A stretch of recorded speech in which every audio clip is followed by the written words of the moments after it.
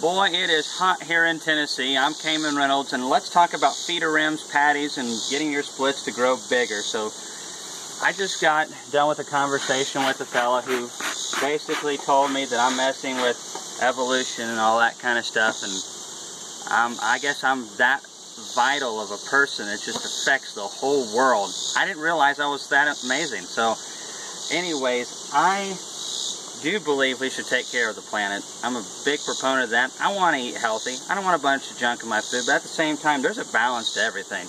Nature does not care about you or your bees. You need to realize that if you want to be successful with your bees, and if you go to a harsh place that will eat you for dinner, you also need to realize that.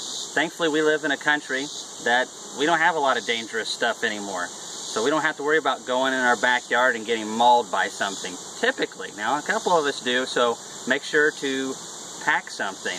Now, I'm not talking about lunch. Alright, now, this is some signs that this colony needs more space. Obviously, you can see all this comb up here. They're getting such good nutrition. You can see brood up here. Look at this. Now, we started this as a 3-frame split. This is drone brood. All these big drone cells, and this is all less than a week old. There's some eggs up in here, so we need to make sure that the queen's not getting into here, getting up in here when we scrape this off and everything. But we have a bunch on the lid. I've already looked for the queen up here, so we're good. We'll shake those off, and we're going to have to scrape all that off. Now, some people are like, well, that's why I don't want to use feeder rims, because you'll have this problem. The thing of it is, we're able to feed our colonies patties this big, and this is a good pound, to this colony right here, because they're able to eat it from below and above and the sides and really tackle that patty, which really helps them be able to consume it quickly, and it also helps them defend against the small hive beetles because they're surrounding it so well. The small hive beetles have a hard time even getting access to it, and the bees will harass them. This is a good population though, but they weren't that big a month ago. So let's see how they're doing. What they really need is some more space. So now that we see this, we can take this out. Another thing is, bees do not raise copious amounts of drones unless they feel like they are really healthy. Unless they feel like they have extra nutrition that they can expend, especially this time of the year. This is really important for multiple reasons. One, because it shows us how good of a job we're doing.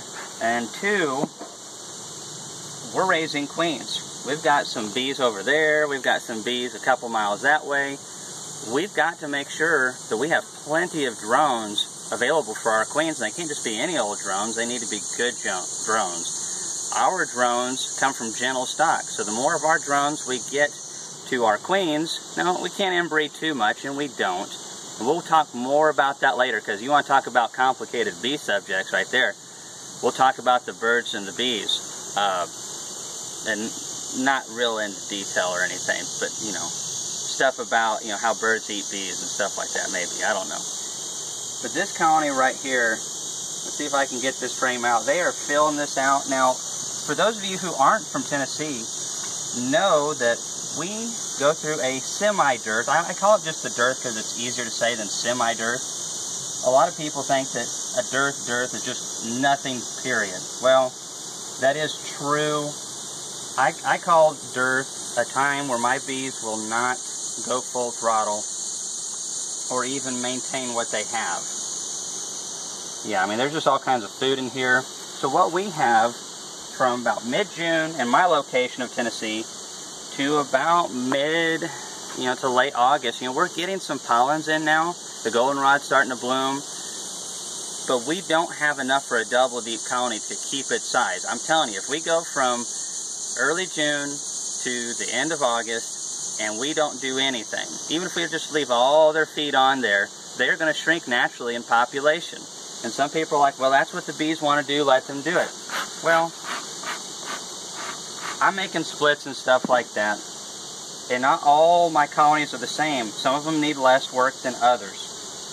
It's just the same way with horses, dogs, cats. You have some that are easy keepers and some that don't do as good. And there's certain conditions that happen. They're drawing this comb out right here. Look at that. Yeah. So we're feeding really good brood down in here. So basically what we're going to do is we're just going to scrape this off right here. And we're going to throw on a whole box of combs, because I've got some extra. And we're just going to ditch this feeder rim. Once we get rid of that, once we get double deep, we'll throw the patty in between the doubles. But this colony has a lot of bee coverage, a lot of young bees. This colony is going to make a lot of honey and pollen to go into winter.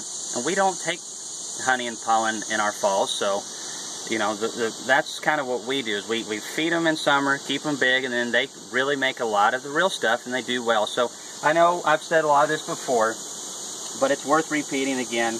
Our goal is to try to get you all successful with your hobby. You've seen our package versus nuke challenge. If you haven't watched those videos, because we started with 5 colonies. We've fixed a couple that had queenless problems, bad queen problems. We've made 2 really good splits. We might even make some more splits before the end of the year. Worst case scenario, I bet you I'm going to have 5 good colonies out of that. And then we go into next year, we pay for our hobby in the first year.